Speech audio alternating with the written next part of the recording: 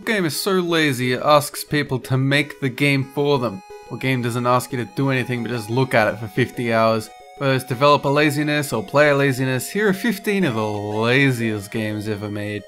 I'm Danger Dolan, and today I will be your narrator. Number 15. Castlevania Lords of Shadow. It's not so much that Lords of Shadow was bad, it's decent game with some cool moments. Just that it was a lot more fun when it was called God of War and Shadow of the Colossus. The action sequences have you using a chain-like weapon to beat up enemies, the bosses have to be climbed on so you can stab them in a specific spot. Both are good gameplay mechanics, but this game lifted both of them from better games. And as a personal note, I was really disappointed with it too. I just want to play Castlevania, not this crap. Number 14. Big Rigs Over-the-Road Racing. This is the video game equivalent of starting a novel, finishing the first and last chapters, and then putting it on sale with 300 blank pages in the middle.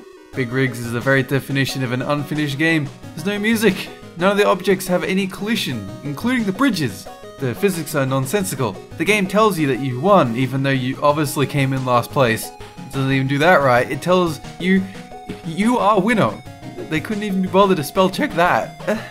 Number 13. Superman 64.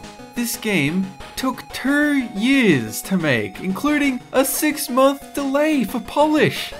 What were they doing with that time? In fairness, it seems like a smaller game than it actually is, because almost nobody has stuck with it long enough to get past, generally the first level, where Superman flies through rings to fight Lex Luthor somehow. Number 12. Tiger Electronics LCD games. In the 1990s, it wasn't unusual to find a bunch of little LCD games in your local store for 20 bucks. They'd have names, like Sonic the Hedgehog, Star Wars, Spider-Man. Tiger were able to get a lot of licenses for things that made their games sound cool, but the games themselves were just so lazy.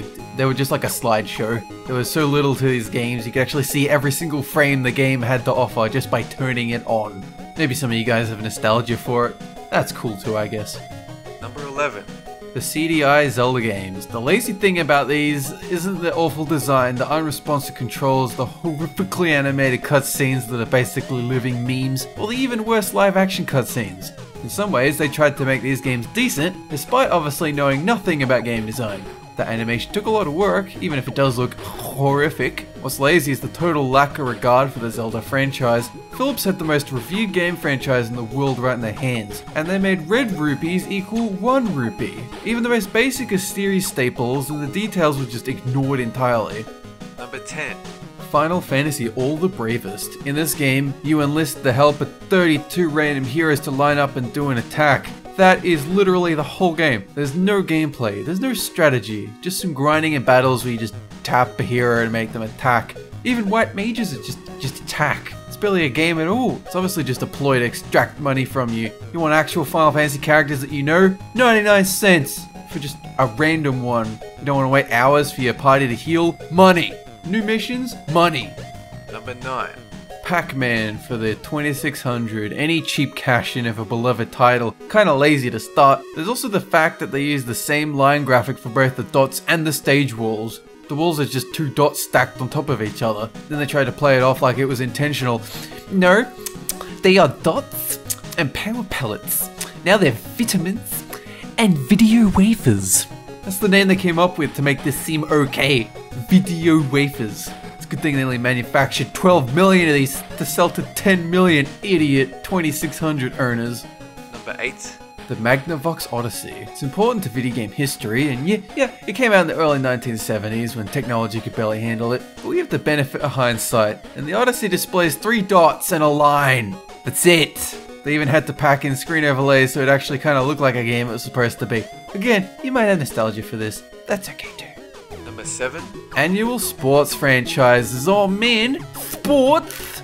These things started in the early 1990s when a new version of professional sports games would come out each year with rosters reflective of the real sports teams.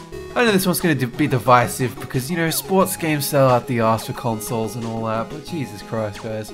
There was an era before the internet and DLC, live updates became a thing, so naturally these days, nothing at all has changed. They still release a new game, reskinned every year.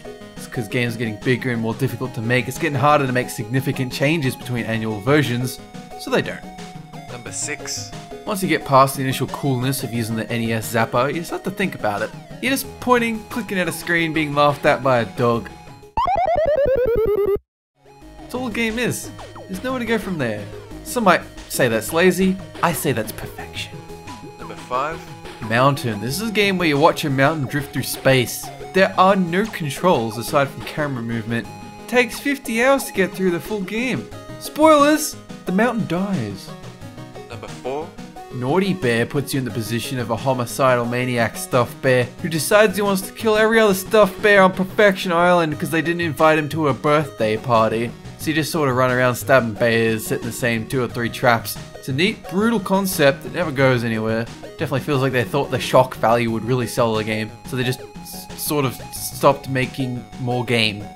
Number 3. Minecraft clones. Now Minecraft itself looks like a lazy game. There's actually a ton of thought and effort put into it. It did, however, spawn a bunch of goddamn games from people who also thought it looked lazy, so they tried cashing in by putting out the clones that are actually lazy. Many of them add guns and zombies, you know, to make it feel like a real original concept, dude. Number 2. Dreeps. In this game, you experience a vast, sweeping adventure with epic battles and mysticism.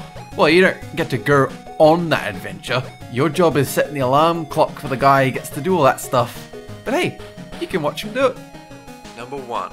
Weird simulators. Games like Farming Simulator, Train Simulator, they're okay, they're not lazy. They put lots of effort into making actual simulations. But now there's a simulator for everything. We've got Forklift Truck Simulator 2009, Shower with Your Dad Simulator, Rock Simulator, which actually, you know, sounds exactly like that game Mountain. The rest of these games aren't even simulators, it's just a lazy thing to slap simulator on your game, ironically, and expect it to explode in popularity because memes, am I right? So guys, what do you think is the laziest game ever made? Tell us in the comments down below, we'll pin our favorite to the top. This video was made possible by our fans over on Patreon. Thanks for your support, guys. That is it for this countdown. Have a good one!